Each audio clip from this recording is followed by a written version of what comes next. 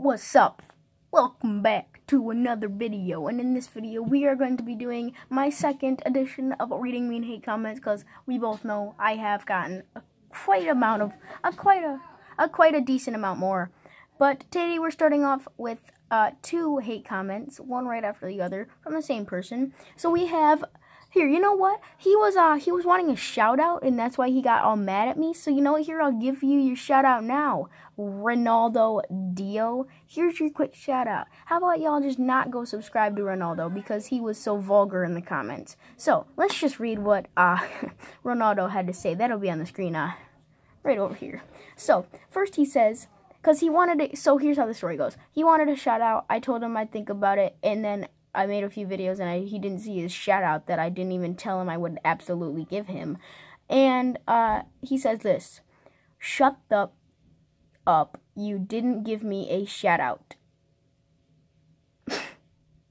And then he proceeds to do, he's deleted this comment. The second comment I'm about to say, he has deleted. So I still have a record of it because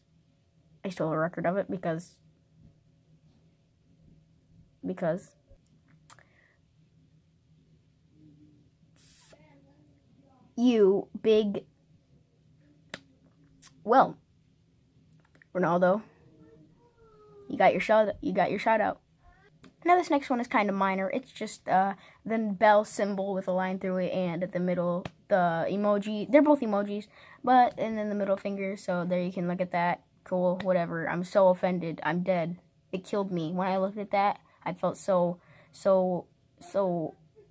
offended. I was so sad. This one also is a minor one. Someone just called me cringy. You know, that's typical. Now for this one, I'm going to have to put on my hater blockers, because this one, when I first read it and I didn't have my hater blockers, I almost got knocked out of my chair. So let me just put these on, then I'll read it.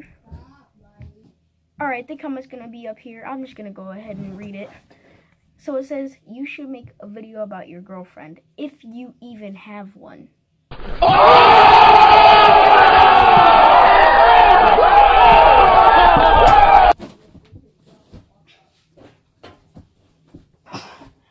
Oh my god. If I wasn't wearing my hater blockers, I could have just died. And for your information, I do have a girlfriend. And it definitely ain't your ugly ass. Alright, on to the next one. So, alright, on to the next one, and the final one. And it says, I had a little trouble reading this at first, but it says, if it's the best you said, I felt bad for you. But the question is, homie, could you get up?